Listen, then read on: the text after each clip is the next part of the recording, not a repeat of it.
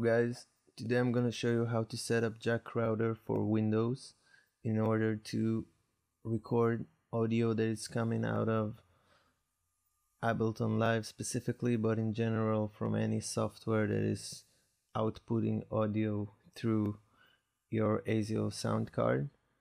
I've been wanting to for a long time to do so, and in order to make tutorial videos for music production and other videos, but I never really found the time to do so. And now once I figured that out, I want to share it with you guys. So if anyone out there wants to do it and doesn't know how, this is how. Okay, so let's start. First thing, we're going to download jack router from Jack Audio website and install it. So I'm going to the download section. I actually got it installed already, but I'm gonna do it for you guys. So here I'm selecting the download. For me it's Windows 64-bit. That depends on you can check your bit version by clicking my computer, right click, properties, and here you can see system type 64 bits, right?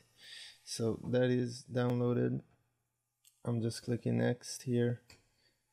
I agree, and I'm installing it in the default location, and I'm gonna uncheck launch jack now for now. Wait for the installation to finish. There it is.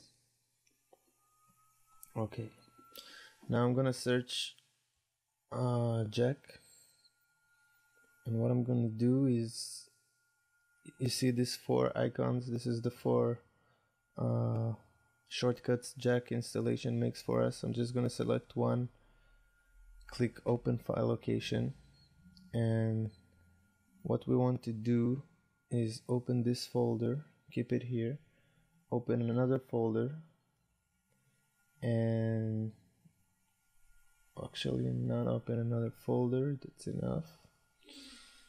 Okay, so first of all, I got this information right here of the frequently asked questions section on jackaudio.com.org, how to use jack for Windows.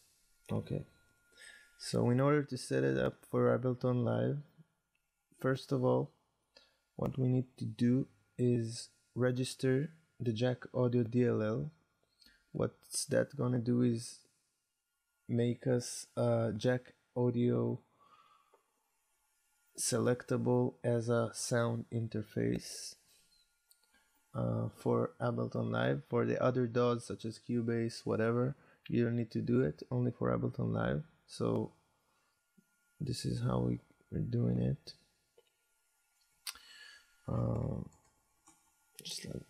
Just search it quick. Yeah. Okay, so I'm gonna open jack command by right clicking, run as administrator.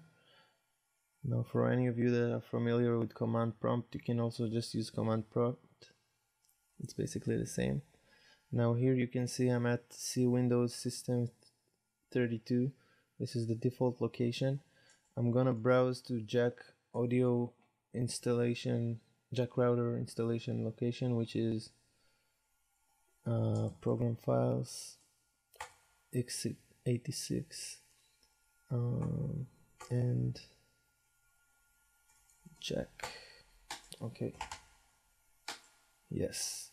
So to register, actually you can just copy this line right here.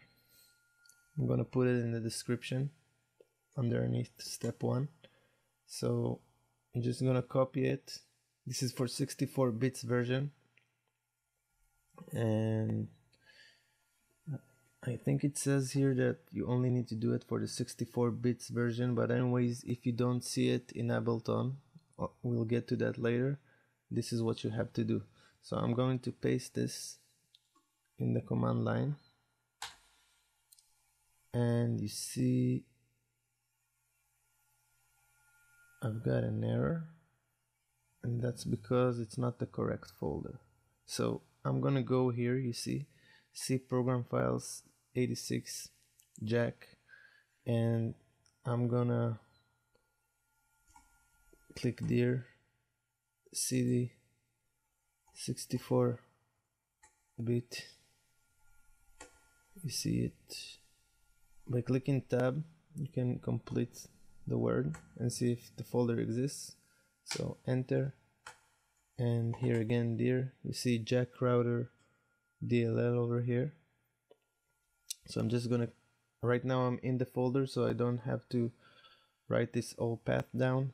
I'm just gonna type reg svr32 jack complete by tab jack router DLL, enter. Now you see DLL register server in jack router DLL succeeded.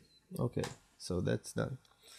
Now second thing we need to do, we're gonna back up a folder to jack installation dir, and we need to set up something we're gonna use that's called jack port audio.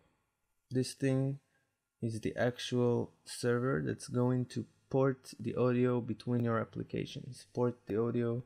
Now for making the, I'm just gonna show it later, but basically for recording audio that's coming out of any software like AbletonLive in this example specifically, I'm gonna have to port the audio that it's coming out to another software so I could record it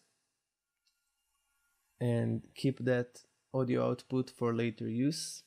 So what we need to do is right click this jack port audio shortcut, properties, and just let's leave it right here for a second. Now we need to type in the command line, let's see it, yes, this command right here, jackd -d port audio -l. Now I'm gonna copy and paste this,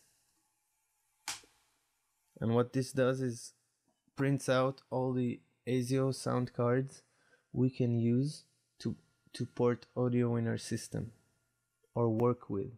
Okay, so this is my main sound card, Focusrite Forte, and what I'm gonna do here is I'm gonna click mark, select the text that's here after the equal mark, and right click, which copies it.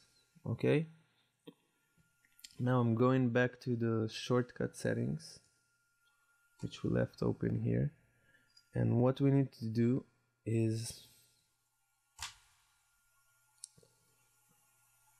like you see here, I'm marking it, we need to configure the target ASIO card property. So here we've got part of the line, and we need to complete it by adding -d, open quotes, and paste in that sound card. Please notice to not leave space between the name and the quotation marks, because this is gonna cause an error. And that's it. So apply. Okay, that is finished. Now we want to make sure when we open port audio we are using this shortcut that we edited. So what I'm gonna do is just pin this to this taskbar. You can also right click, send it to desktop. It's gonna create the same shortcut in your desktop right here. So now I'm gonna open the server, and if everything works correctly, this is what you're supposed to see. If not, you're gonna see some error or something. You can shoot me a comment or something. I'm gonna try to help you troubleshoot it. And okay, now let's open AbletonLive, which is the software that I want to record the audio from, to route the audio from.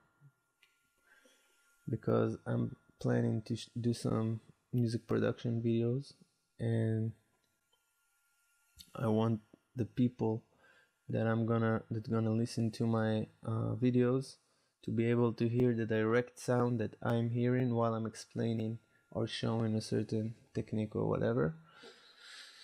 So that's Ableton, and the software that I'm gonna use to record the audio to is going to be Adobe Audition. Excuse me. So here it is. I'm opening it also. Okay. Now,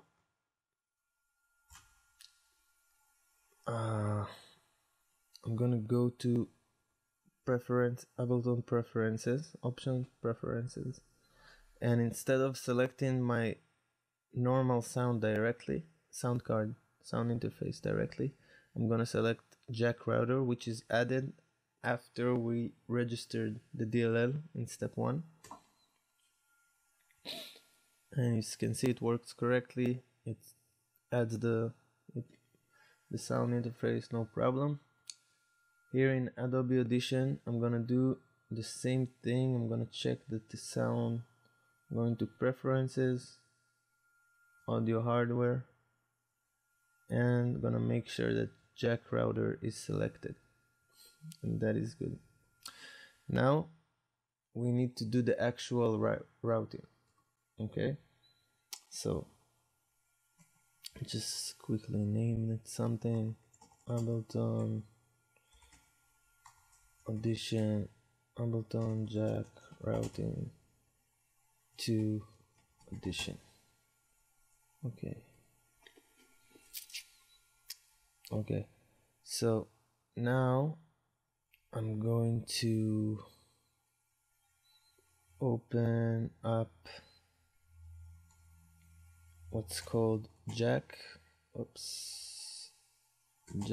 control, which is just an interface for controlling this server.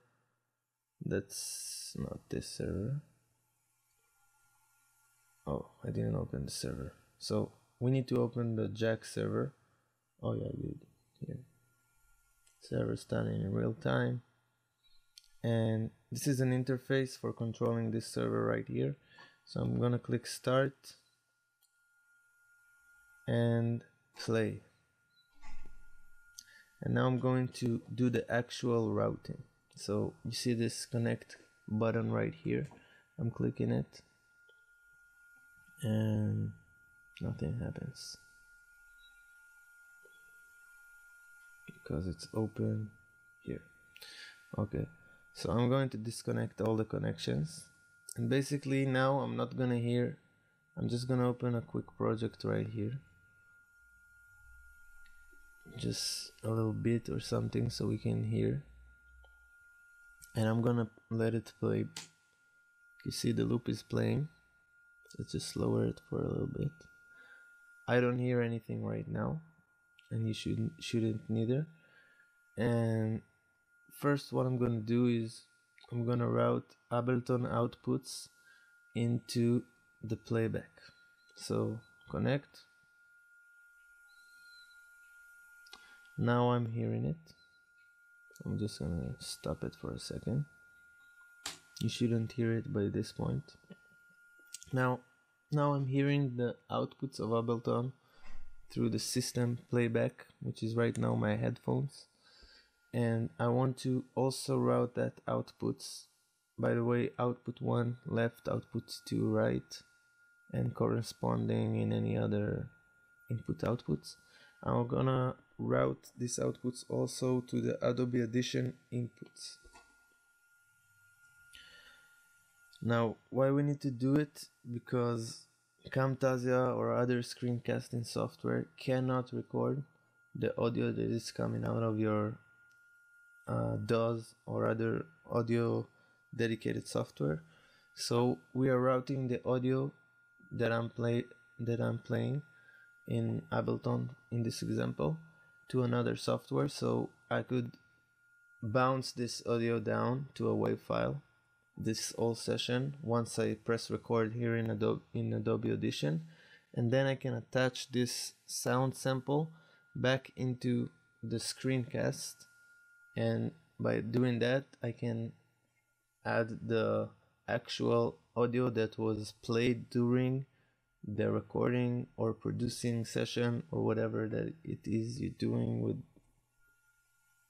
this software, whatever. Okay, so now we got the outputs routed to inside to Audition and to the system, and that's about it actually. And right now what I'm gonna do, I'm gonna minimize this, minimize that, and I'm gonna choose mixer, input 1 on this track, and mono input 2 on that track. I'm gonna arm the tracks by clicking somewhere here, red, RR, rearm, and I'm gonna play to see that signal is coming in. Is like you can see here, the signal is already coming in. So now after I've done that, let's say I'm making this from now, I'm gonna attach the sound. See, from the moment I'm gonna start recording here on this software, I'm gonna attach the sound that's coming out of Ableton to this video. Okay, later on, I mean, what I'm doing is recording it right now. Then when I finish this video recording, I'm taking the sample that I've recorded in Audition and adding it through Camtasia screencast editor back to the video. Okay, so I'm gonna open this, go to the editor and press record. So from now it's starting to record. You see there's nothing coming out yet, but right now I'm just gonna click play here, and you can see the audio is routed to Audition, so I can just do whatever.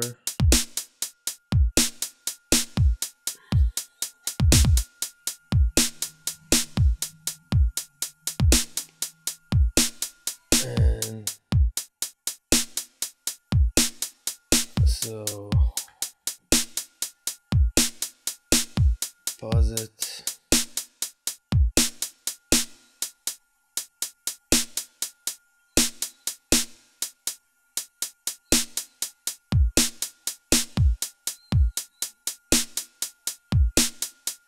Okay. Now stop this. Stop this.